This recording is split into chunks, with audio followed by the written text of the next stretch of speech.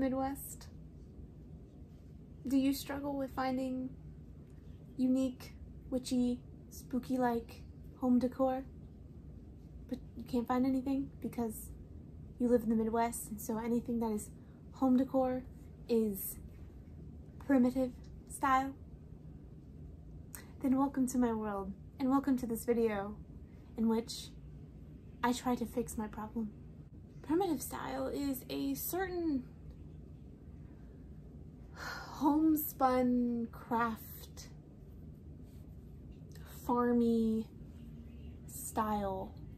You walk into any place and you smell Scentsy, odds are the stuff they're selling is primitive. I have walked into a craft store and have seen mammy dolls. Because that's how people decorate in the Midwest. And it's terrible and it's awful and I hate it. And so if you want to shop local, support local business, it's kind of hard if your aesthetic isn't racism.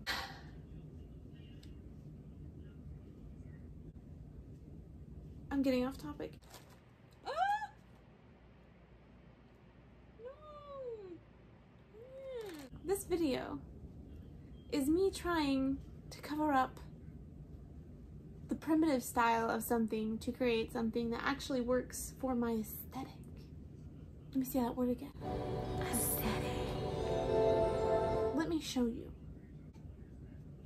This is not the worst primitive decoration I've ever seen, but it definitely has the telltale signs of it.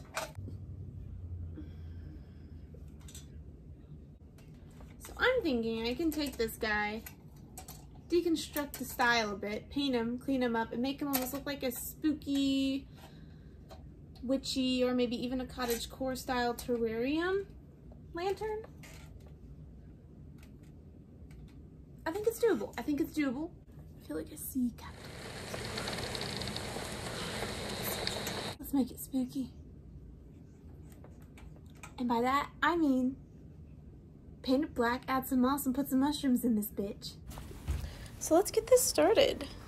Basically, I just want to deconstruct it first, and then clean it, and then paint it. So I'm going to then remove the glass panels. It's a lot easier to clean those if I take them out.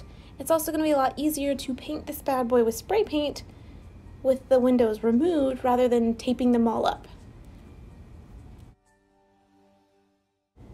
Once she is all clean, she is ready to be painted, baby.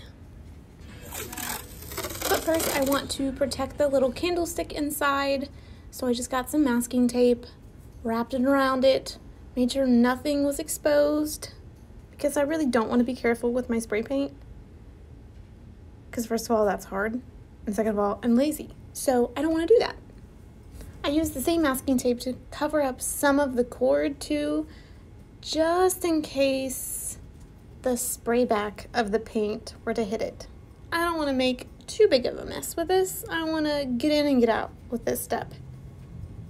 So once it was all protected, it was ready to take outside.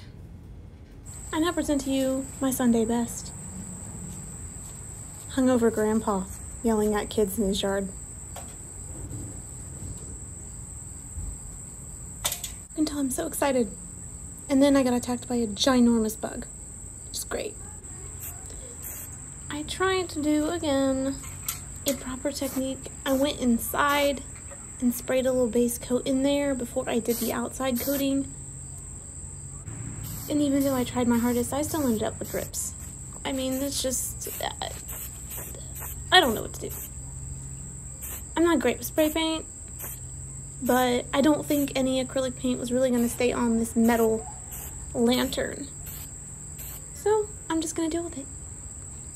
After I got a good coat on it, I just let it bake away in the sun and cure in that heat. Here she is, all spray painted away. I put the glass panels back in, and I mean, it's a big improvement from where it was, so I could just leave it like this, but I want it to be a little more spooky. spooky. I want it to be a little more special. So I'm gonna put a foam piece in the bottom part and then start decorating on top of the foam. That way I can easily change it out if I get tired of it, or if I want a less Halloween spooky theme and maybe just more of a basic cottagecore nature, hobbity theme. I'm gonna make it easily removed rather than just gluing everything down to the actual metal. So I'm gonna do that and then replace the bulb with a new one, do any little detail touch-ups, and this baby's done. So I got this little foam disc in the floral arrangement section of the Dollar Tree, a favorite of mine. And I started by just like poking a hole where the candle was gonna be, and then I ended up just breaking this foam disc down so that it's easier to take in and out, cutting it in half and then cutting it to the shape of the lantern itself, but a little bit smaller so that, again, it's very easy to change out. Then comes the magical part. I fill it with moss, and that's pretty much it. I end up using a couple different colors of preserved reindeer moss. I really like the texture of it. I like the bright, vivid colors. I use the neon green, purple, and then just a little bit of the like sandy brown color. And I got all the moss from Joann Fabrics. Basically, I just shoved the moss around the foam discs, and then on top of the foam disc, I used some tacky glue just to keep all the moss in place. It's the safest route to go, but then again, it keeps everything easily changeable and adaptable for holidays or aesthetics, or if you just feel like changing your whole vibe, you know? And here is the lovely look at this giant bed of moss that I've created in this lantern, and honestly, I'd be fine with leaving it just like that. But I want a little bit more, so I'm using these little miniature pumpkins and skulls I got from Joann Fabrics. I use them in other projects like my mushroom pot, and I absolutely love them. They add just a cute little charm, and it makes this really feel like a spooky terrarium. I have this fluorite that I put in here. I just really liked that it kind of looked like a tombstone. And that's all I have to say about that. I added a few more little stones. I got like goldstone and avertine in here, just to make it feel like a little more natural, a little more witchy. And then of course I threw another pumpkin in there because there could never be too many pumpkins. I glued the fluorite down a bit too because he was a little unstable. But other than that, I just needed to pop the light bulb in there, and this baby is ready.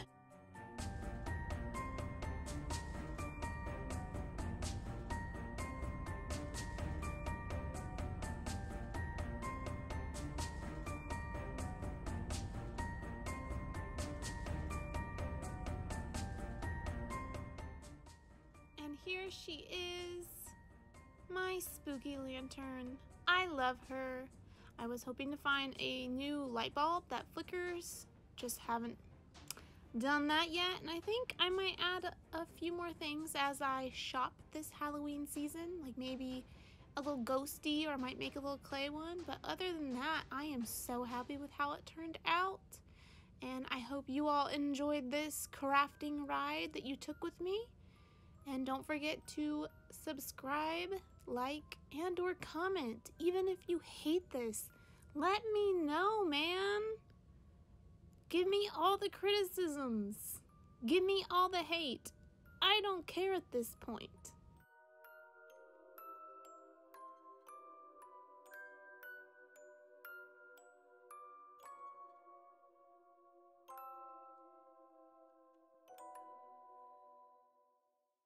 Check these out.